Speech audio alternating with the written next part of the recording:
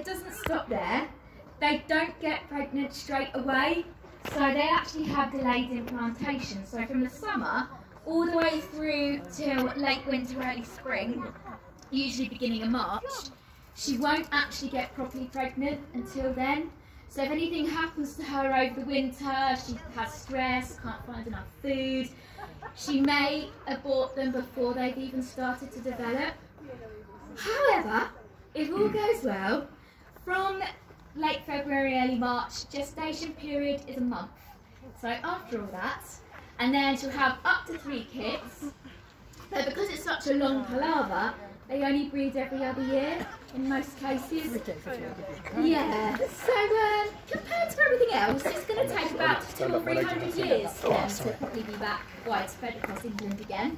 So it's a shame that they were left to get as rare as they were. And yeah, another thing to add to the list, they don't breed until they're 3 years old. So a lot of pine martens in the wild sadly don't get to the age of 3 years old. But Wildwood and the New Forest Wildlife Centre over the last kind of 4 or 5 years have actually had litters bred in captivity. We were lucky enough to have a pair that we put together for just over 10 years. Definitely mated as they did so in the middle of the owl display, so everyone saw it was definitely a thing. But we've never had babies, so sadly the males passed away now, but yeah, one of them is infertile.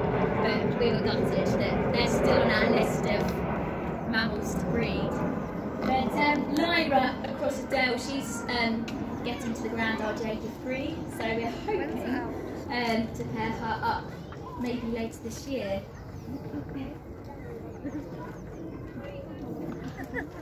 Yeah, absolutely beautiful.